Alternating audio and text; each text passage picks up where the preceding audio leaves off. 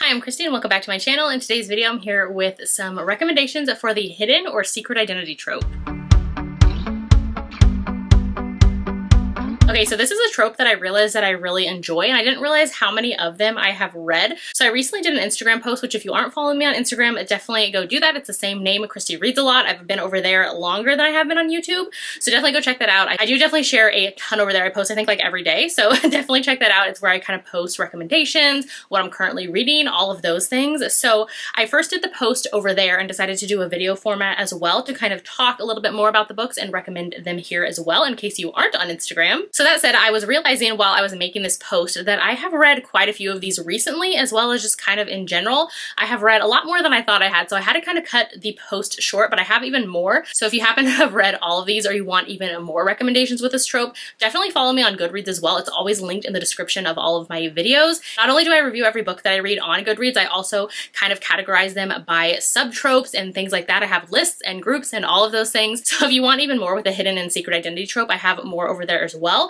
I'm just going to keep it to, I think I have like 18 to talk about today. So one thing I realized that I love about this trope is kind of the angst level that it brings to it, whether one character knows who the other one is or the other one doesn't, or in some cases, both of them don't know who one another is, and like they either talk or text in a separate convo and then they realize they know one another in real life, and kind of just like that angst and tension it creates, I absolutely eat that up. So I feel like that's why I really enjoy this trope. So let's just get into the recs. I have some contemporaries, I have some historicals, let's get into it. So first up is Good Game by Madison Fox. This was the first book, actually her debut book. It's her first book in a series that she's writing about video game streamers, and this one was so good. I loved it last year. So basically in here, the hero is the one with kind of the secret identity. So he is a masked video game streamer, and him and his friends are all masked, and so people don't know who they are when they're kind of streaming and playing video games. And so the heroine actually ends up meeting the hero at a video game award show. She's actually like one of the servers there, and they kind of hit it off and have a little bit of a moment while he's masked. And so then she actually ends up running into him a couple days later where he is kind of unmasked and just in his like ordinary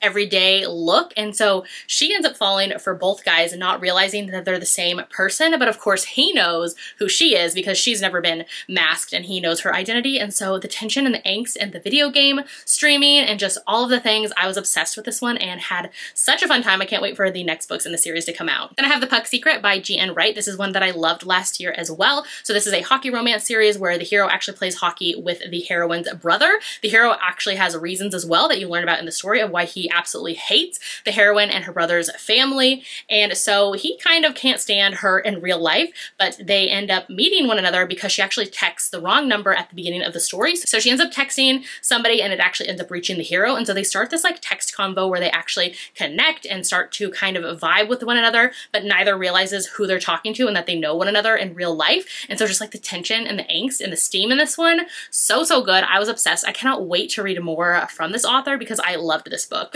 So next up is Tempting the Player by Rebecca Jinshak. This is part of one of her college sports series, but you can definitely read this one as a standalone, and this one is less sports than any of the others. So basically in this one, the heroine was a former child star where she kind of just wants a regular college life now. She just wants to experience life, go through college, go through all of those things. And so she doesn't realize that her parents actually end up hiring her a bodyguard who's kind of watching her on campus, who ends up being the hero. But when the heroine meets him, she thinks he's just around all the time, conveniently, and she's kind of feeling him and feels like he's feeling her as well because he's always around. And so he went to college there. I think he actually played football there as well, if I remember correctly. And so she kind of just thinks he's feeling her out. And then eventually she, of course, realizes that he is her hired bodyguard.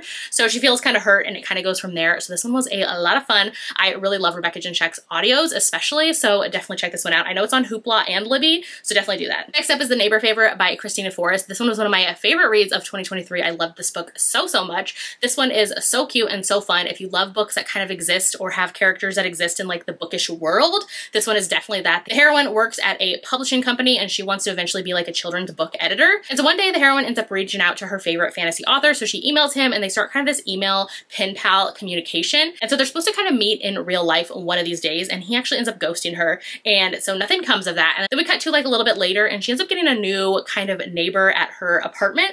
And of course that is the hero. And then she ends up falling for the hero, not realizing that he's her favorite fantasy author, that he ghosted her. And so it kind of goes from there. This one was just so cute. cute, so fun. I loved all the like bookish charm in here and the bookish conversations.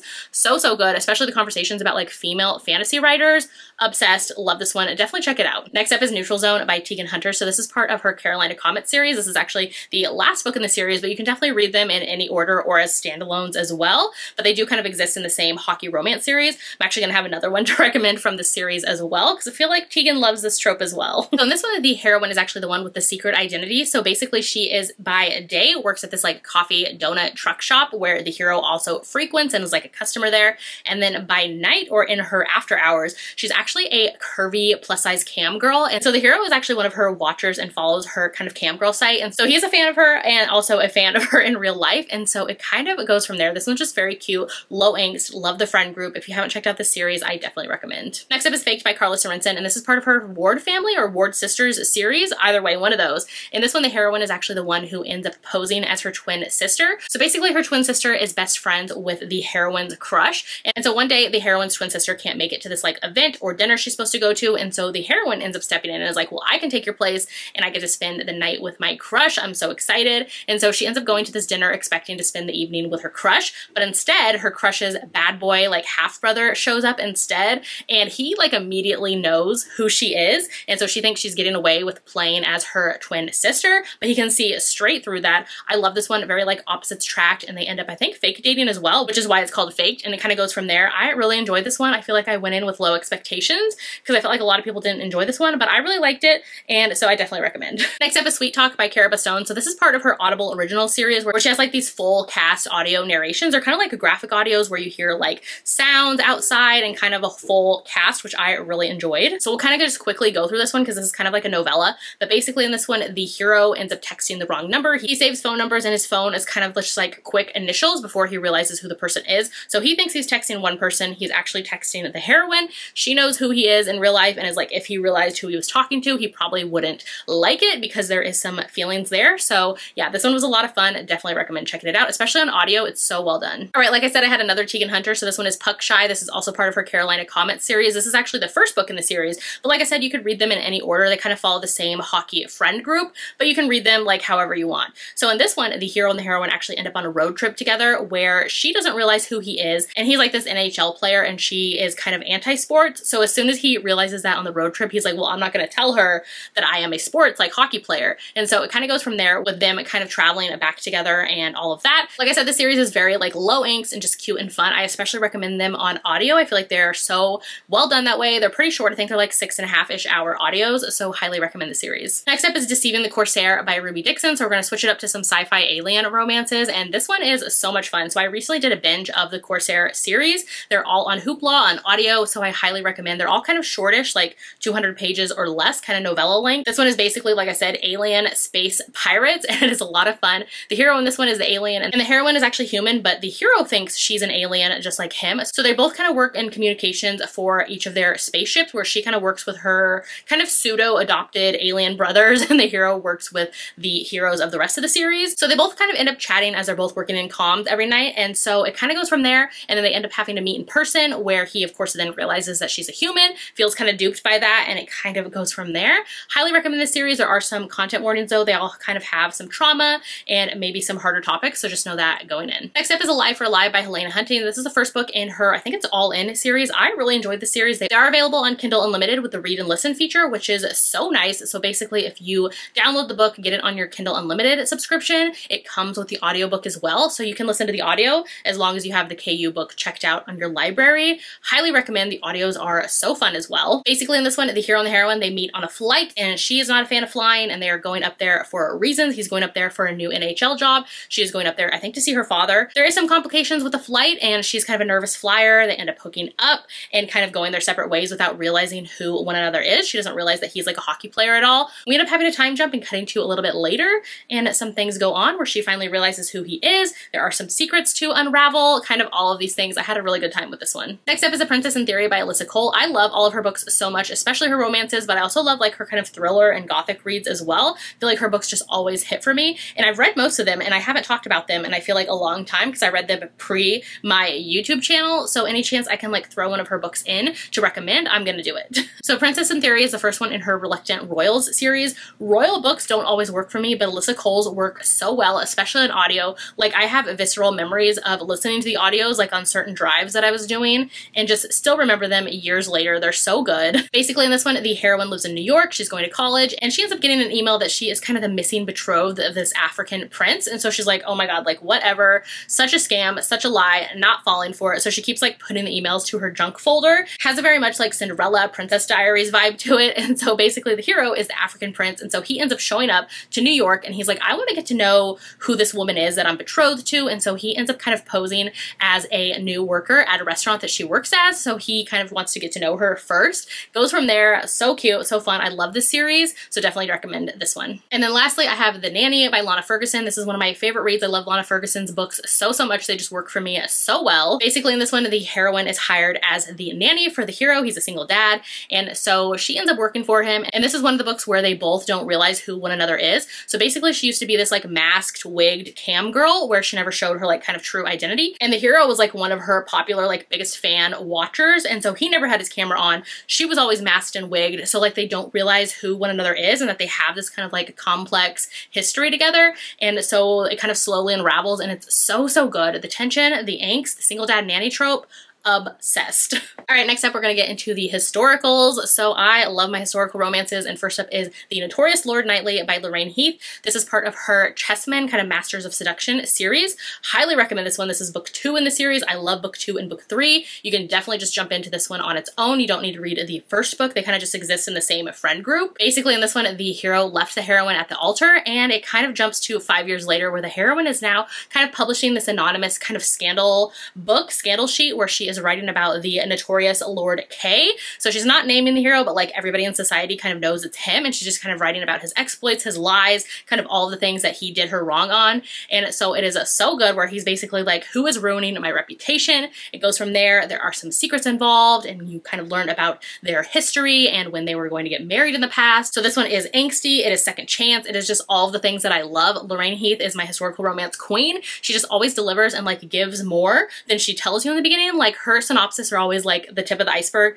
and then the rest of the book kind of unravels from there, and I'm obsessed with this one. Highly recommend if you haven't checked it out yet. So next is Thief of Shadows by Elizabeth Hoyt. This is part of her Maiden Lane series. I highly recommend the entire series. I do have a whole author guide on Elizabeth Hoyt because I've read all of her historicals. Highly recommend them all, and I highly recommend the Maiden Lane series in particular. Probably read it in order because you kind of follow this whole overarching plot and story and characters, but let's just talk about it. So this one is Thief of Shadows. I think this is book 4 in the series. A lot of the books in the series could actually fit into the hidden or secret identity trope because we follow these ghosts of St. Giles, which are basically like these masked vigilantes. So in this one, we follow the hero Winter, and by day he kind of runs this foundling home and is just kind of always looking after the helpless or the weak or the ones who need help. That is what he gives. He's just a giver. And so by night, he's actually a masked vigilante who kind of takes on the kind of London streets. The heroine in this one is a widowed patroness who just kind of gives her money, gives her time to the orphanage, and so she knows Winter kind of in her everyday life. And then she ends up meeting him as the masked vigilante as well, and so she kind of knows both versions of him and not realizing that it is the same person at first. This one has a virgin hero.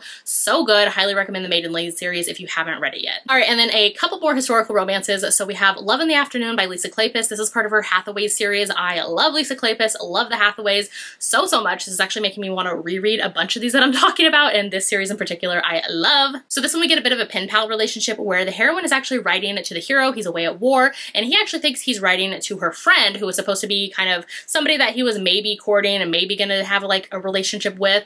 And so that girl didn't want to write to him anymore. She's like, he's boring, I'm not into it. And so she has her friend who is the heroine, and one of the Hathaways ends up writing to the hero instead. So they're kind of like pen pals for years. They hit it off. He just doesn't realize who he's talking to. So he ends up actually returning from war, and he is a very changed man since the war. There's a lot of PTSD and trauma in this one, so just know that going in. And he kind of meets the heroine in real life, not realizing that she was the one writing to him all of those years.